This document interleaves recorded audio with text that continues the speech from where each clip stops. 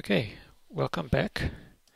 This is now the fourth lecture in our series on introducing structural reliability. We've now gone through the statistical framework and looked at some of the practical methods for reliability analysis. So now we're going to look at risk as the basis for target reliability values, and then look at reliability as the basis for structural design standards. Okay, so firstly, let's remind ourselves of the typical failure probabilities and the corresponding reliability indices that we encounter in structural design. So later on you will see that in structural design we typically deal with reliability values of 3 upwards to around just below 5. Which corresponds to probabilities of failure on the order of 1 in 1,000 all the way up to around, let's say, 1 in 1,000,000 or so, right? Now, nothing lasts forever. Everything breaks eventually, which is to say everything has a failure probability of 1.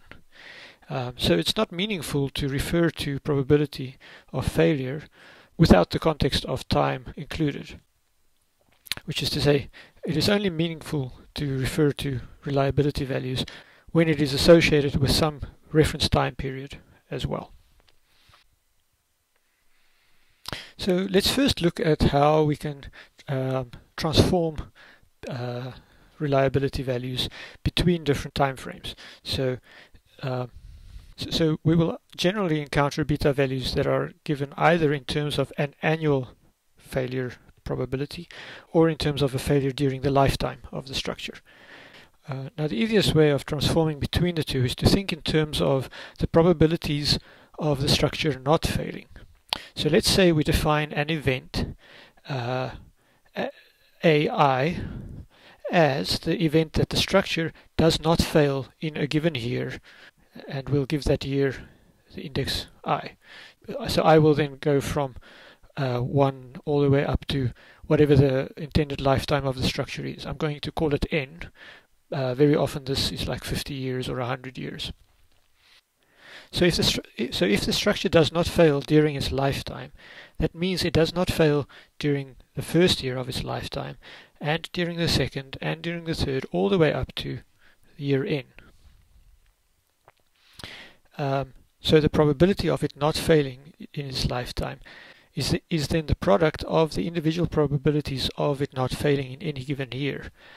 So if we assume that the probability of not failing during a year is constant for every year, we can simply take the annual probability of not failing and raise that to the power of the number of years in the lifetime. So in that sense, then the probability of failure during N years is just a complement of the event of no failure occurring, which we denote with this overline. And that is 1 minus the probability of no failure occurring. So we can express the probability of failure during its lifetime in terms of the probability of not failing in a given year. And let me remind you that this is equal to 1 minus the probability of failure during a given year.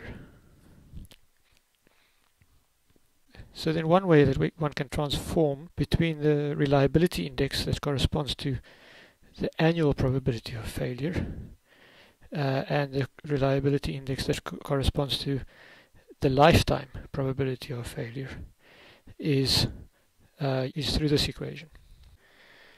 We can manipulate this a bit further to come up with an equation that does not involve this power by using De Morgan's logic transformation rules, and specifically the complement of an intersection of a set of events is equal to the union of the individual complements of those events.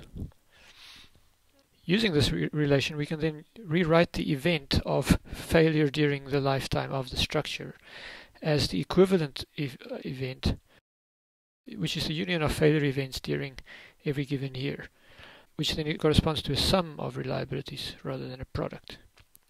And so in the case where the probability of failure is equal for every year,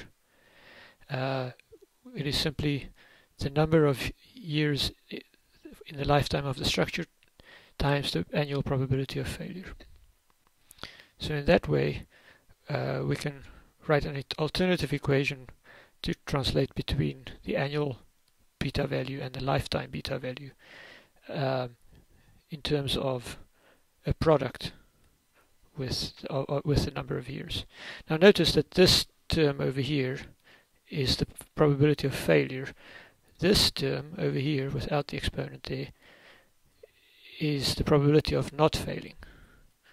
So it's 1 minus BF, both of these being annual probabilities.